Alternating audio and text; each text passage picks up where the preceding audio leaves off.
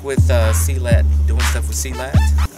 It is December 22nd, and I'm out trying to catch some coyotes and coons. So I'm going to be loading up my equipment here and see what I can do.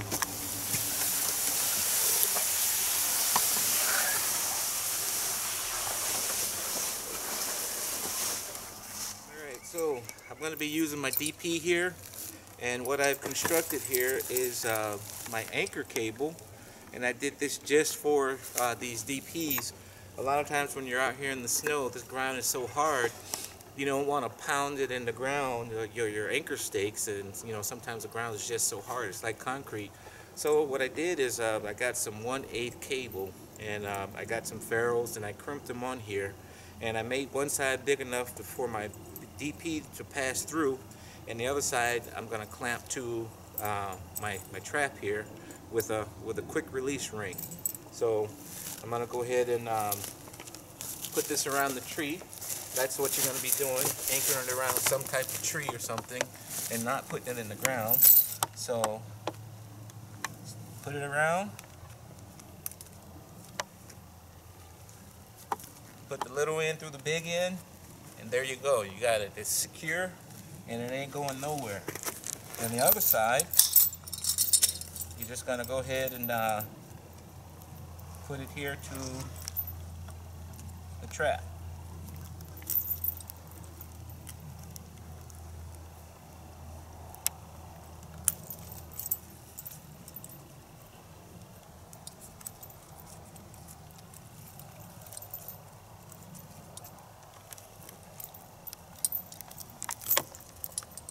So there you go, all secured to the tree. So now I'm going to go ahead and set my trap.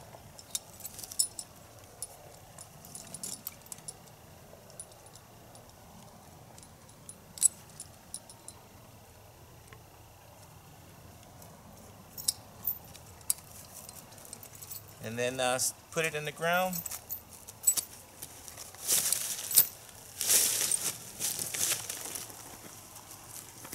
Nice and hard here.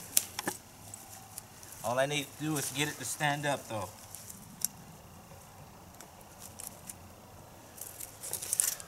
Then I got some old corn left over from deer season. Doesn't matter if any falls off on the side.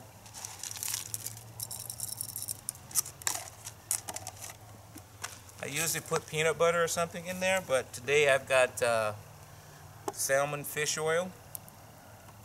So I'm going to just spray that on, or dribble some of that on it. A little bit on the outside, around the trap. Some even on the tree here. And that does it for this particular trap. So, likewise with my foothold traps, I've made a longer cable, and it's the same concept. I'm going to put it around the tree, have a bigger spot here so I could actually pass my trap to, but I don't really need to. So it's connected. And then I just attach my quick release right here, and then the other side will go to my foothold.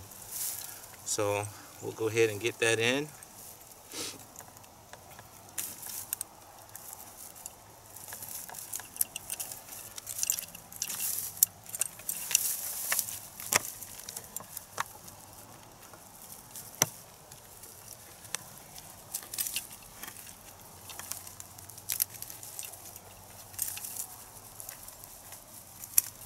Alright, so now you have there's nothing getting out of that.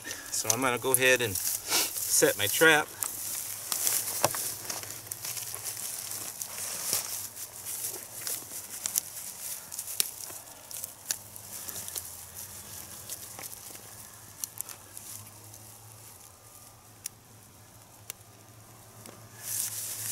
And there you have it, completely set.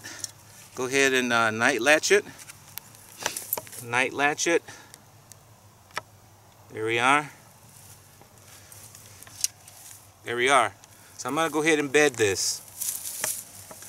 Okay, so since it's December 22nd, the ground's pretty hard, it's pretty frozen. So I'm going to go ahead and I got Minnesota brand here for my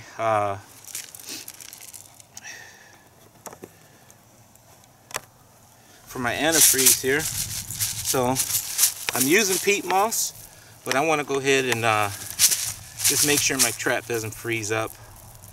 So I've got a little spot here all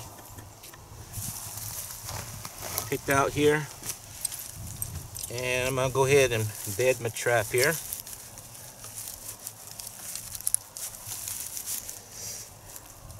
Ensuring that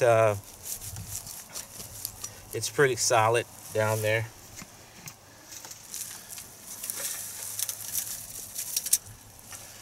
Peat moss doesn't pack as well as this dirt, and it's all frozen.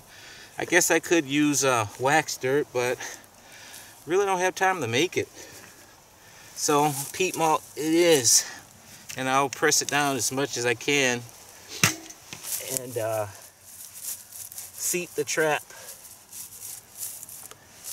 the best I can. Hopefully the dog isn't spooked too much if it moves just a little bit. I don't think it's going to matter much. The ground is pretty hard, and by the time he steps on this trap, it won't make a difference anyway. So I'm going to go with that. Let's get my pan cover here.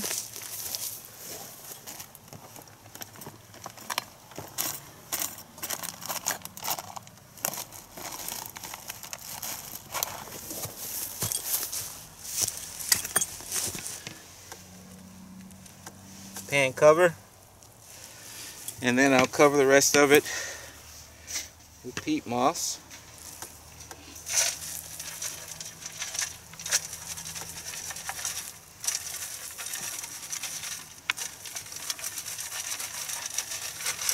And the tree here is going to kind of serve as my backing anyway here, so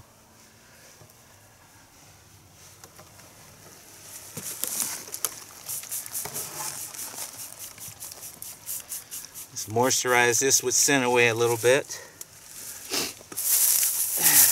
Take some natural ground cover here.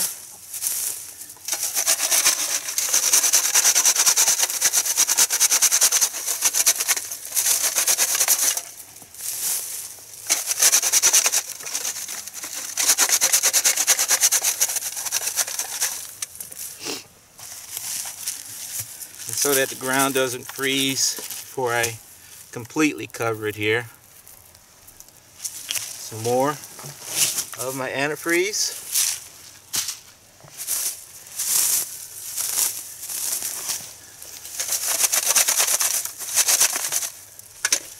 Okay. Cover that antifreeze up.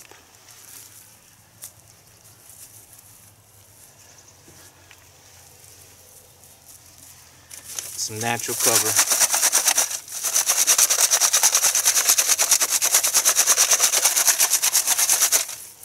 Blend it as much as I can.